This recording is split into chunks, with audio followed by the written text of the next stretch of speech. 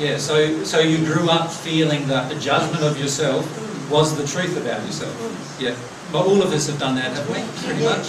This is why we revert to judgment. It seems so real, and it's taken me all my life to find, with your teachings, to get out of it. Yes. Yeah. It's impossible. It keeps coming back. It seems normal. Yeah, and that's what I'd like to talk about next. Yeah, I would. All right, because it's really important to understand that even the judgment came from somewhere. All right? And it is also important to understand that when we start getting past this soul-sinking phase and into the actual processing part of our emotions, we start realising that it's so important for us to realise that this young time of our life or actually caused us to believe errors as truth.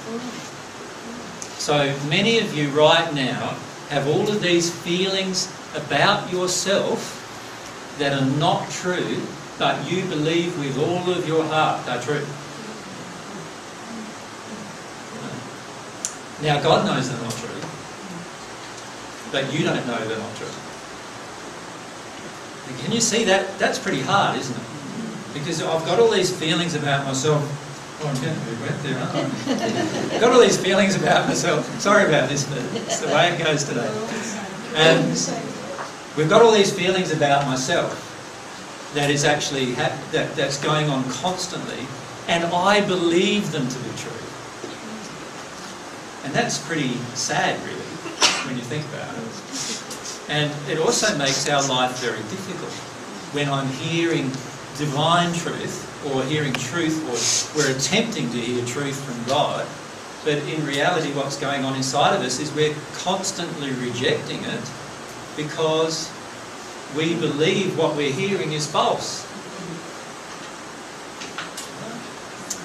And this is why most people, and tomorrow one of the things I want to talk about in the informal discussion is anger and what happens with anger.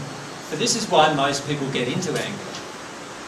We get angry because we hear this, what we believe is error, but actually it's probably truth, right, that we're hearing.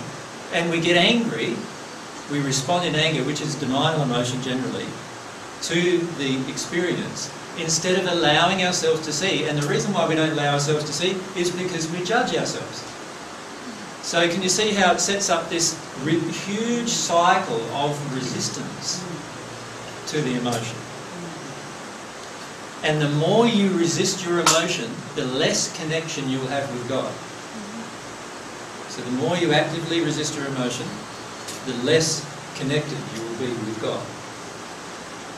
And the key indicators that we're resisting our emotion is if I'm angry, feeling resentful, feeling rage, feeling shut down, and a lot of those other types of emotions, then I'm in a space of resisting my emotions, and I need to allow myself to see the truth of that.